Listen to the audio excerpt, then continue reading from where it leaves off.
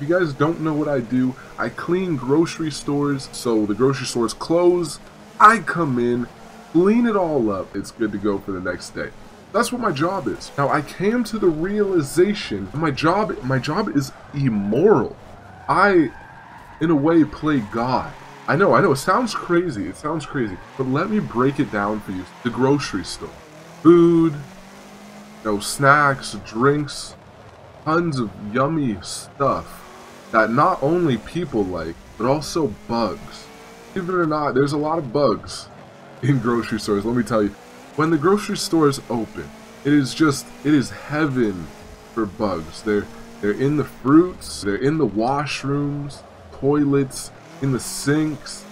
The bugs are everywhere. I've gone to 3 different stores, and all 3 stores have a different ecosystem of bugs. Potato bugs loved Binbrook. Binbrook and potato bugs, they just meshed, man. Every time I went in Binbrook, I was sweeping the floors, I see potato bugs everywhere. Tons of them. St. Catherine, they had ants. They loved ants. And I came across one bug. It's actually on my Instagram if you want to check it out. I have no idea what the thing was. It was weird looking, man. It was really weird looking. So weird that I took a video of it. Put the thing on Instagram, so feel free to check that out. My Instagram will be in the channel banner. So yeah, they had ants, man. They had tons of ants. It was really bad. And flies. Tons of flies. And one time I actually got bit by a fly. I don't know if it was a black fly or some type of flying bug. Something literally bit my arm. I know what you guys are saying. Wait, how is it immoral? I'll get to that. Okay. Last but not least, Rymel, right? Rymel's what I didn't cover. What does Rymel have? What did Rymel have? Those silver fish bugs. Those things with the tail. Those gross little bugs.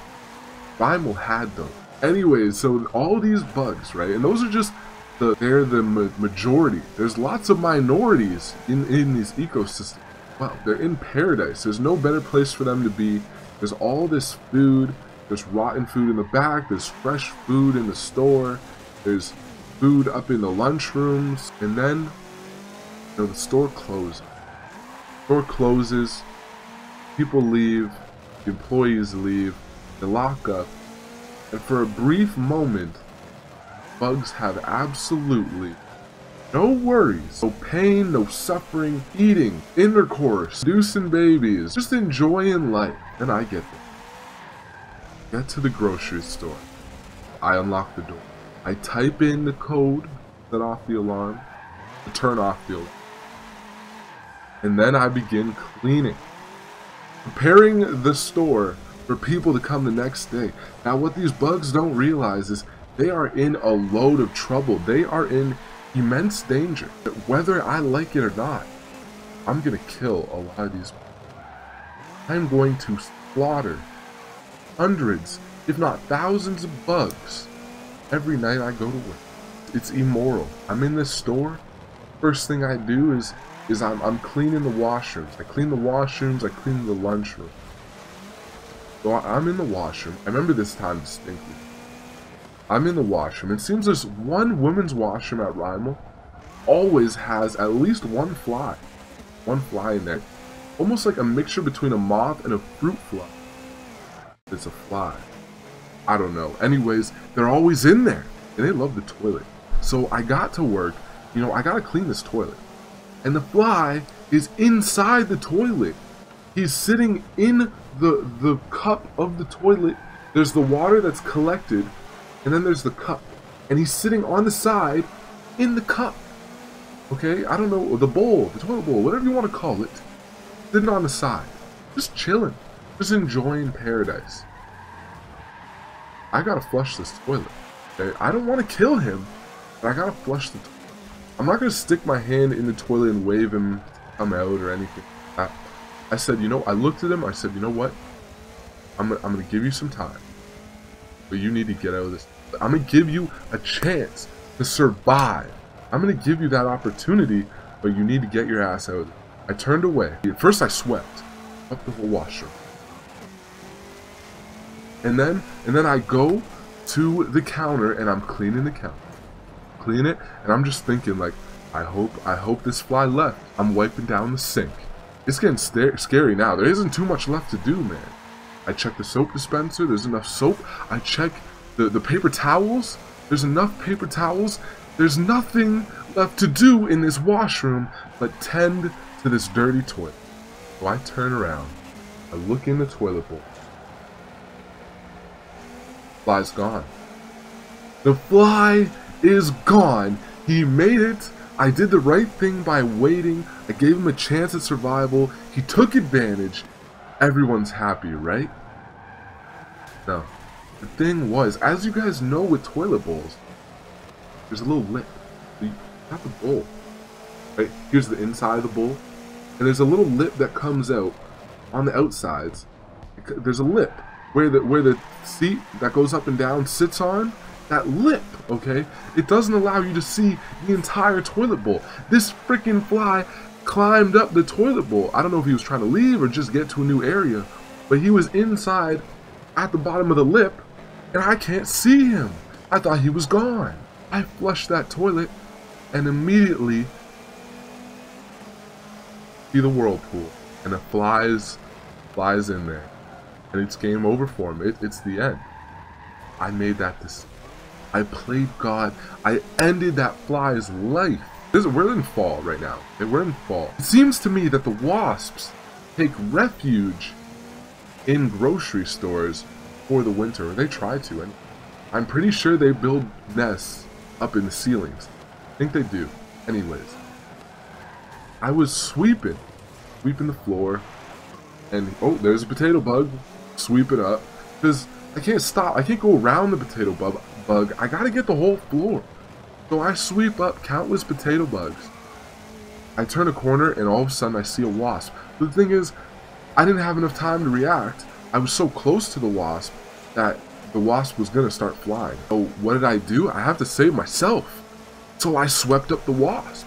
And now I don't want to stop sweeping because I don't want the wasp to get out and sting me. I'm scared of wasps. You can tell. So I'm just walking around with the broom. I don't want to stop.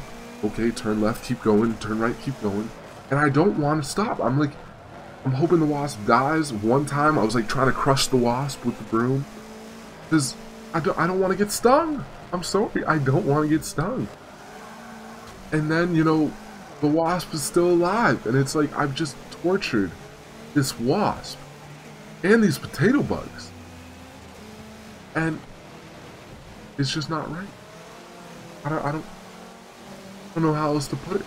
And then the worst part is I let off and see that the wasp is still alive, and I start sweeping again because I don't want this thing to get up and sting me. But then, you know what, as time passed, I realized there was a lot of wasps that I would find on the ground. It started in Binbrook, but then it came to the other stores as well. And I don't know if they're like getting drunk, if they're near death, and they're leaving the nest and chilling on the ground. I don't know, but what I will say is these wasps never start flying. They let you sweep them up every time. I don't know what it was. I don't know why. If you guys know, let me know, because I have no idea. These wasps wouldn't move. They would just sit there, and I would sweep. They would walk. If I let off them, they would try to walk around or something, but they wouldn't fly. If you guys know potato bugs. Potato bugs, for the most part, don't have to die all the time, but the problem is, you might be able to survive the broom. It's almost better if you get swept up, because if you get swept up, then I'm going to take you to the back room, throw you in a garbage can, then you can live your life in there. But if you don't, you're a potato bug in Binbrook Freshco. You don't get swept up. I take a washer, okay? This washer has really rough, like sandpapery pads on the bottom. These pads spin in opposite directions. And as they spin, they spray out warm water. Okay? And then behind them, I have a vacuum that's sucking up water. So I'm moving this thing around the store. You have to cover every inch. You have to cover every spot in this store, so these bugs stand no chance. Okay? I'm going, and first they get round up by the pads. Pads are spinning opposite directions, grinding these bugs up. And then they're getting water sprayed all over them, and you know bugs don't like water. They never liked water. And then, to make it all worse, if they survive that, they get sucked up into a vacuum of water. The water is being sucked up with them and they're like drowning. And they get sucked up into the beast, into the belly of the freaking beast. And they're in dirty ass water. Well, they probably like that stuff. But they're in water, drowning and dying in darkness inside my machine. You know how many potato bugs I probably sucked up into that machine? You know how many ants I probably sucked up? You thought there was carnage in Forza. You thought Forza was bad. Nobody dies in Forza. Nobody dies. Everyone gets to go home to their families. In fact, to make it even better, they're already home. They're in their bedrooms. All they gotta do is turn off the game, go say hi to the family. Those potato bugs, those flies, and all the bugs, all of them, they ain't get no family. Thank Catherine's Fresh Cook. And you know, they got ants. Well, I'm in the lunchroom, and this is a daily. People leave some food on the ground. It happens. I don't blame them. You know, the ants take refuge on the food, and I don't blame them either. They're in complete paradise. Store's been closed. They're just eating away, eating all the food. No worries in the world. And I come in there with my broom. I gotta get under the lunch table, so I start sweeping up these ants. And you see them collecting. You sweep everything into one spot. That's how everyone sweeps. And next thing you know, I got 15 ants in this one spot, and all they wanted to do was snack on, some crackers that were on the ground. Now, I'm sweeping them up, and I'm taking them away from their homies, because some of their homies survive. Maybe they're in the crevice, like in the crack of the wall. Maybe I just miss them. I just separate them all, and it's rough. It sucks. I sweep them out into the hallway, and I sweep them down the hallway, down the stairs, and then put them in a garbage can. I mean, for the most part, they don't die. Ants are pretty strong, luckily, so that's a good. But I mean, I guess that wraps it up, guys. I mean, let me know. Do you think my job is too immoral to continue? Is it not a big deal that I kill hundreds and hundreds of bugs every night at work? Let me know in the comments section. I hope you enjoyed the video. As you saw, I got a little drifting in there with the WRX. I started doing that every time I got into the lead. I would just drift a little. It's so fun drifting with all-wheel drive cars. Remember, nobody loves their subs like MacD. If you enjoyed story time, let me know in the comments section and I'll do more videos like this. I thought this would be a cool video. You guys can get a little bit of my personality and a little bit of gameplay all mixed into one rather than just gameplay or just a vlog, whatever it may be. Take it easy, guys. If no one loves the subs like MacD, I'm out.